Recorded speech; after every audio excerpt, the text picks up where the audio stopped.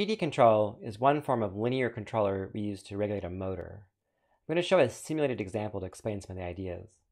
This is using the Webots robot simulator. This is the in the controls package on the course site as clock demo.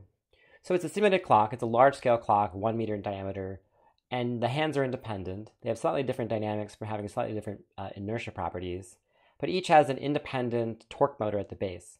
Not a realistic clock, but a good demo for controls. So just to see how this looks, let's run a test to begin. So I'm going to simulate here, and we'll see the hands oscillate and slowly converge to the current wall clock time.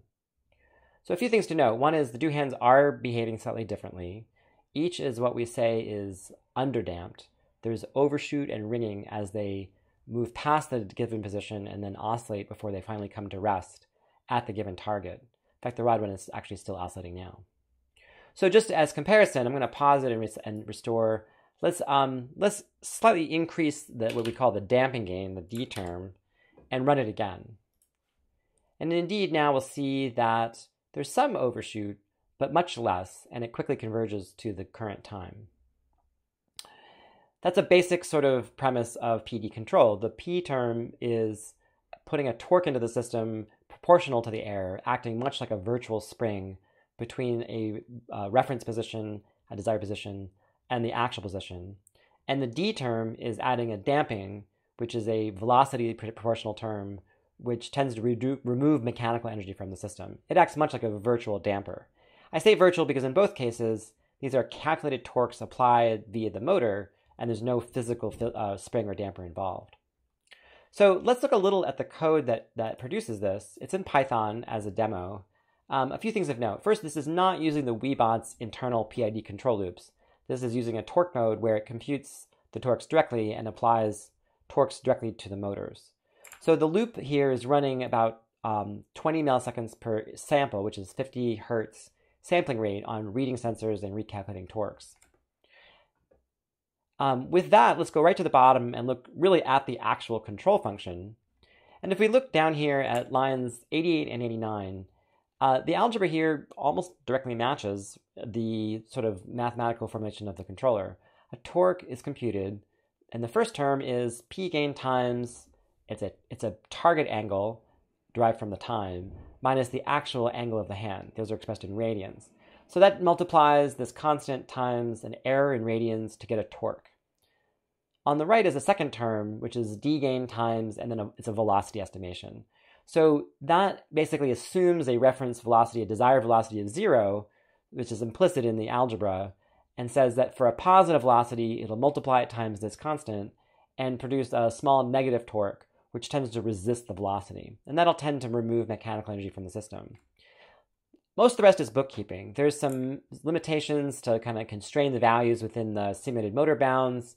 And then in lines 94 and 95 here, the set torque method is called to apply those computed torques to the model. And that's a perfectly simulated motor model, so the result is very close to kind of mathematical idealizations. A few more things to note here. The simulator only provides a position sensor that produces positions but not velocities. So in this case, we do finite differencing, where we keep track of the previous position from every cycle and then just use the difference of position to estimate the velocity.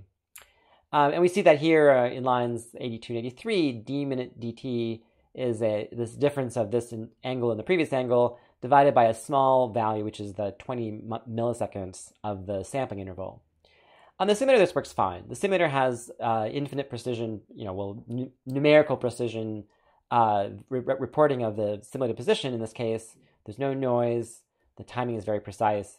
And so this produces a very clean, noise-free velocity estimate. In practice on real robots, this can be quite hard to get. Real sensors have either noise, like analog sensors, or discretization errors, like encoders. And those properties mean that the velocity estimates are often quite noisy, or at least delayed and laggy with respect to when they actually were measured. So that's sort of a hint that the simulator makes some things easier than the physical world. There's some other bookkeeping to basically keep track of the elapsed time and then use that to move the hands at the actual time rate. At least simulated time here is assumed to be real time. So let's go back up to the top here and try one more experiment with the gain. Really, two more experiments. First is, if we actually set it to 0, instead of something positive, we set it from a 0.01 to 0.05, and we got better damping. Let's set it to 0 and see what happens. So now we have basically no damper, only the simulated spring. And in an ideal world, we would get an infinite oscillation, which is the mass, in this case, the rotational inertia on this rotational spring, and it would go on indefinitely. In practice with simulation, there can be small numerical errors which are introduced over time, both from the process of integration as well as sort of subtle constraint errors. And that numerical noise can actually lead to energy being added to the system. That's just where we are at the bounds of reality versus simulation. And in real life, of course, there's going to be air friction and other kind of parasitic friction that tends to remove energy, so this won't look quite so good. Let's go one step further, though. Instead of being a positive number, let's actually add a negative number. So I'm going to take this from 0 to minus 0.1 on the derivative gain, and then we're going to watch that go. We'll notice that the motions are much more dramatic. So it is still winding up and oscillating around the set point, but with many, many rotations, and the magnitude is steadily increasing. Effectively, what we've done here is, instead of trying to remove mechanical energy from the system, we're now adding it. As the clock hand moves in a positive direction with a positive velocity, the torque is positive to try to increase its speed. So it's basically pumping the system, pumping the sort of simulated spring of the system to ever greater magnitude. And this will eventually lead to all sorts of numerical errors, and eventually the numbers will exceed the bounds of machine precision. So this is a case which is, the simulated result will produce very dramatic speeds, but actually does happen in practice.